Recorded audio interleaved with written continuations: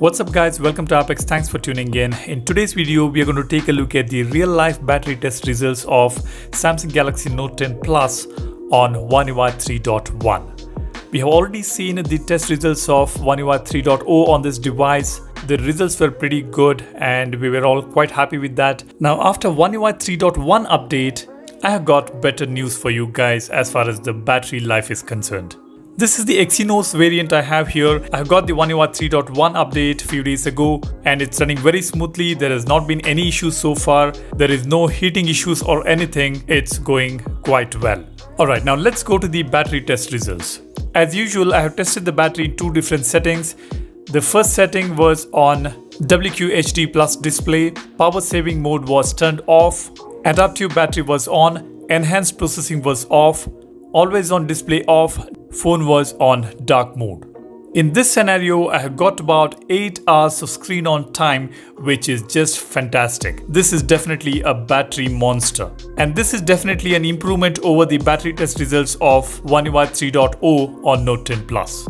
As you can see here, the YouTube was used for about 3 hours 15 minutes, Call of Duty for almost half an hour, camera was for about 15 minutes. I have done some video recording. Google Play Services consumes a lot of battery these days. It has consumed about 4.3%. I've done some calling for about an hour or so, then WhatsApp for about 20 minutes and many other applications.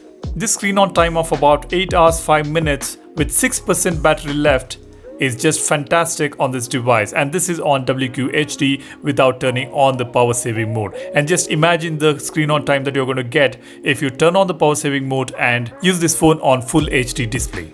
Now that is the result I'm going to show you in a minute. Before we go ahead, if you're new on the channel and if you love contents on Samsung Galaxy phones, Galaxy watches and Android applications, consider subscribing and do smash that like button if you find this video useful. Now going to the next settings, here I have turned on power saving mode.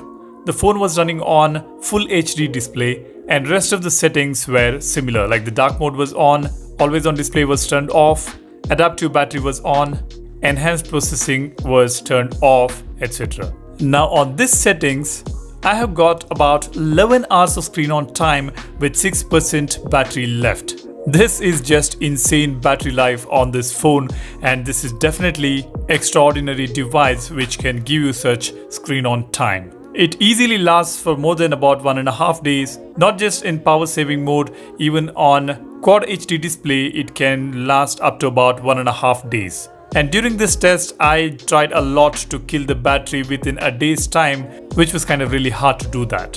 So definitely there is an improvement in the battery performance on One UI 3.1 compared to One UI 3.0. And in this case, I did not format the phone after the update. So without formatting it, we could make out the difference in the screen on time compared to the previous iteration of One UI. That's about it. I'm sure you guys will be happy to know this, and I'm sure you would have gotten the similar screen on time. Do share your thoughts in the comment section below and let me know your screen on time in the comment section so that the community can get benefited. If you haven't received One UI 3.1 update yet, wait for it patiently. Definitely you're going to get it.